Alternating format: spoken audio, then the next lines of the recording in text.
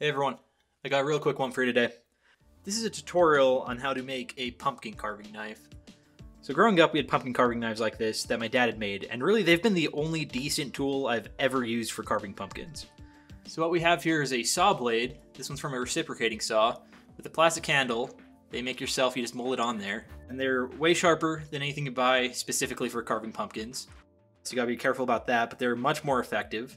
They're more ergonomic. And it's really easy to do, so I'm just going to show you how to make these. So you can use a big blade from a reciprocating saw. You're going to want to stick to blades for wood cutting or with fewer teeth. Or if you want fine details, you can use a blade from a jigsaw. And they don't have to be new blades. This one's new, that one's old. Doesn't really matter that much, you're just carving a pumpkin. So the way we're going to do this is using something called friendly plastic or moldable plastic. I bought this kind from Polyplastics through Amazon. 10 ounces was about $12. They also sell these color pellets, also for $12 for the set. Not as impressed with these, but we'll show you how it's done. So what I have here is 2 tablespoons of the pellets with some of the little color inside. We're just going to add this to hot water, and what this does is it melts in the hot water, and you pull it out and you can mold it in your hands while it's still hot into any shape you want. So we're going to get that going. I heated this up in the microwave. So we're going to set that aside for a second and let that heat up. It takes a minute or two. And I can tell you more about this. So this is the instruction booklet that came with the jug. So kind of wish the instructions were printed on it, just because who's going to keep a booklet like this? Basically, you heat it up with hot water, or you can heat it up with other ways like heat gun. You pull it out and you mold it by hand. It's not that complicated. For color, you can use the pellets they sell, or you can have paint or alcoholic inks like it says, or you can paint it after it's done. I wish I'd known there's other ways to pigment it, because these plastic coloring pellets are just not impressing me. Then it gives some hints, such as using cookie cutters. I'm not sure how to use them based on the consistency of the thing. And they have ideas for what you can do with it, props, decorations. Hardware, not sure how strong it is to hold up. My favorite here is the dragon. It's a really great dragon, can't you tell? I can totally see it. Can't you see it? Yeah, I can't see it. I don't know what that is. So they kind of did this weird black on black thing, and it's just hard to tell what some of these things are. Oh, even good for healthcare. You can heal your broken arm, your broken finger, I guess. Either way, it's a really interesting material. You just keep in the hot water, you wait for it to get clear. Give it a little stir. It'll kind of start to clump together. It's about halfway there.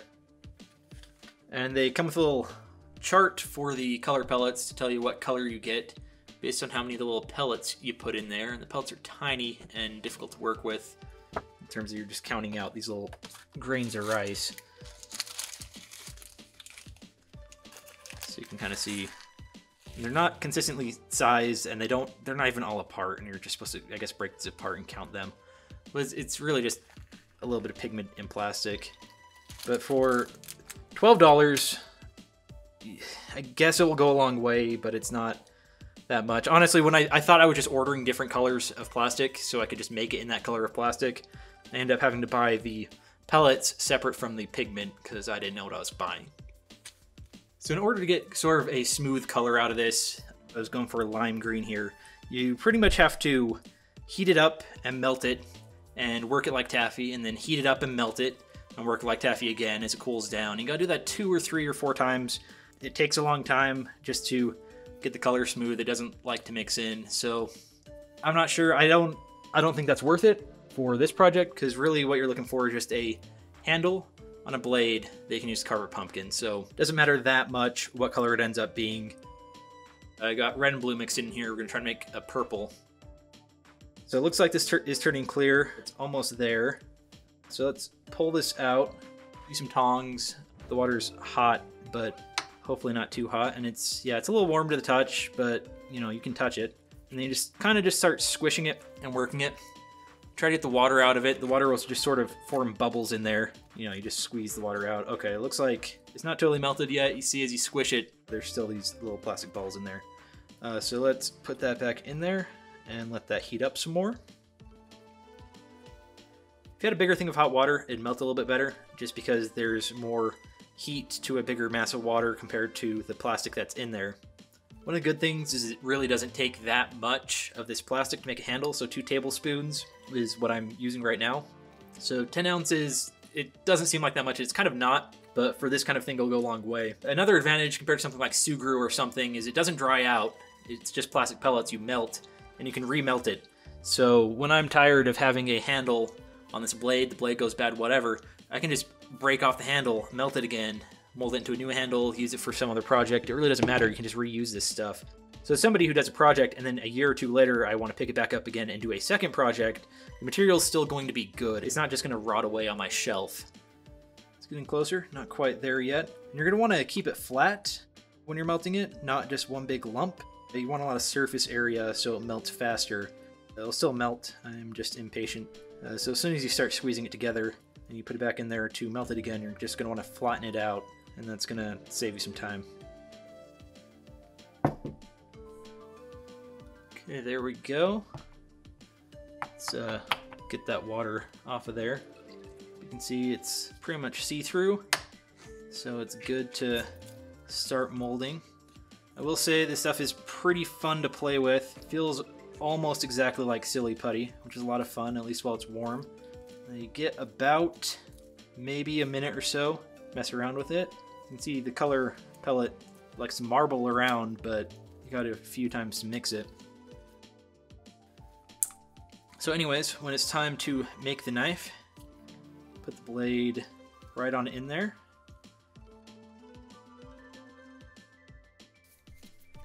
You just roll it into a nice handle shape. I like to kind of put a squeeze in my fist so it sort of has the imprints of my fingers there. I actually want that lined up with the blade, not around it. You want a couple inches coming out of the end, plus as much as you can get inside the handle of the blade itself. And then you can just sort of put it together like that. If you don't quite get the shape you want, you can heat it back up with a heat gun or in the water gun. Like, it was starting to cool when I was starting to turn it into a handle shape, so it's a little flaky. See that? So all I gotta do is put it back into the hot water and give that another minute to melt, and we can sort of touch it up. So after about another 30 seconds or so, it got a lot softer, just because it was already mostly up to temperature. Getting that into a half decent handle shape. Put as much effort into it as you want. It doesn't need to look pretty, because really you just need a way to hold this blade without hurting yourself.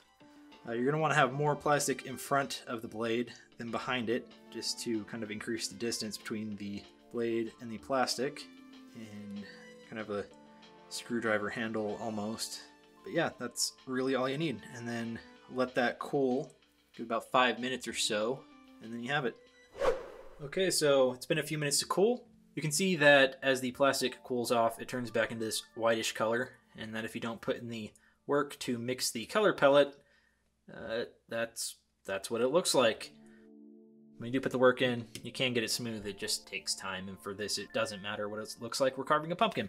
So, let's see how we did. Got myself my tiny pumpkin, got myself the big one, just shoved in there, and cut out a lid for this pumpkin.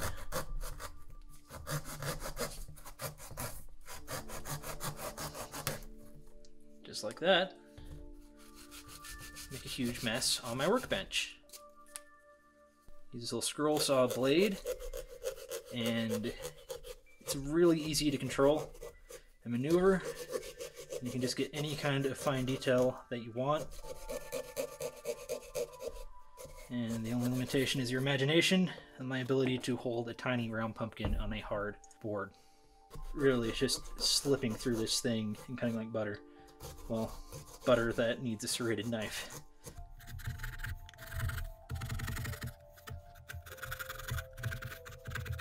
This is not a test of my artistic ability.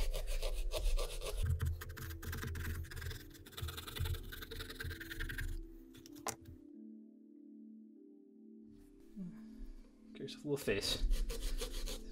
Get a little nose.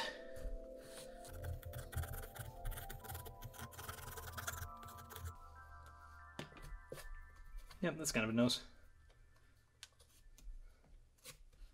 So anyways, that's my pumpkin.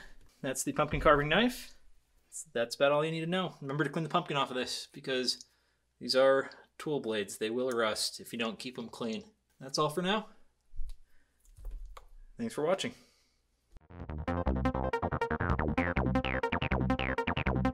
Let's go.